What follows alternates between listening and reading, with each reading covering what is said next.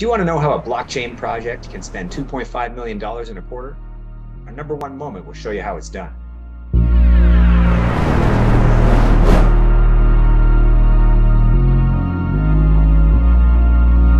Hello and welcome to another EOSIO Top 5 Moments of the Week. Now, please keep in mind, none of this is financial advice and you are strongly advised to do your own research. This is brought to you by the team at Helios, myself, Chris Barnes. And Waxer. So, starting with number 5, we have the Upland's first drop of their city Rio, which has been their most popular release to date. Upland is a metaverse project running exclusively on EOS that continues to surprise and grow as they yet again demonstrate the highly performant nature of the EOSIO technology by minting 54 properties, which are each NFTs per second and 3,320 properties per minute. This is just the first stop of the newly expanded region within Upland, as now the secondary market transactions will take over. Upland is a metaverse that feels very much like the real world, with true-to-life travel and real-time transactions. For those interested in seeing what is possible in not only a lifelike metaverse, but a blockchain platform that allows for lifelike real-time transactions, you'd need to visit upland.me to learn more. And now for number 4.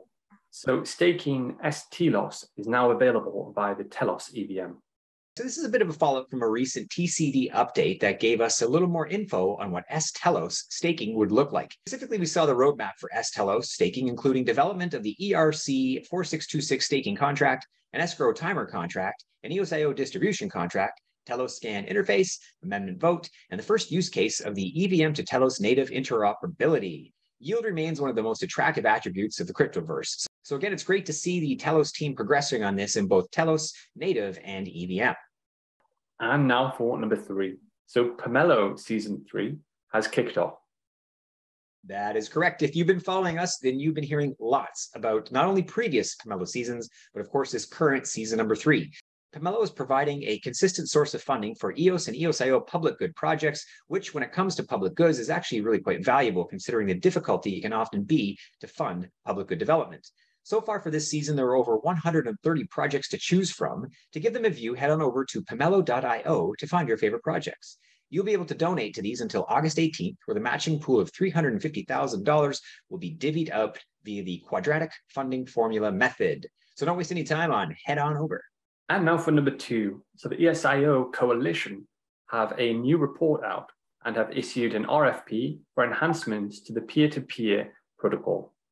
That is correct. So the EOSIO Coalition continued to pump out news and progress. This time they have provided an update that the faster finality and IBC work will begin after finding a means to fund the work via a 24-month milestone-based approach, thereby spreading out the treasury drain over time and allowing the participating chains, which are EOS, Telos, Wax, and UX Network, to not need to dump their tokens onto the market all at once. This will help to prevent further downward pressure on the respective token price and still get the job done. In addition, the EOSIO web client SDKs from Greymass is making progress towards being ready to move forward as they are in the final review stage of the work scope. Finally, a new RFP has been issued for P2P improvements, where the goal will be to improve the peer-to-peer node discovery and synchronization process within Node EOS. I've said it once and I'll say it again. Great work is definitely taking place within the EOSIO Coalition. And now for number 1, our top EOSIO moment of this week is that the Telos Foundation Q2 report is out. Yeah, so the Q2 report from Telos Foundation comes with the headline, From Hiring to Execution Mode. Q2 highlights include big attendance at the Consensus and Decentral events in Austin, Texas. Over 29 projects have joined the Telos ecosystem, a Tier 1 exchange listing from Huobi, and several other exchanges simply due to increased visibility of the chain. By the numbers, Telos's biggest quarterly spend was in fact marketing at $404,000, which accounts for 45.9% of their total quarterly spend. Next in line were community at 16.9%, business development at 15.9%, and finally operations at 13.4%. The total quarterly spend was roughly $2.5 million. The report goes into actually much more detail on each category, from marketing and events, business development, operations, community, PR, the Telos liquidity team, and the Telos core development team.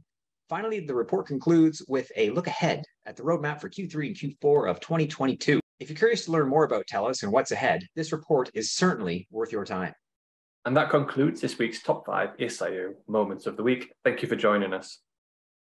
Yes, and so of course, smash the like, hit subscribe, all that good stuff. Share with your friends and family and all those who you think might be interested in EOSIO, because we are coming at you each and every week with all the top news to give you that sort of edge in terms of what's going on that other people will not know.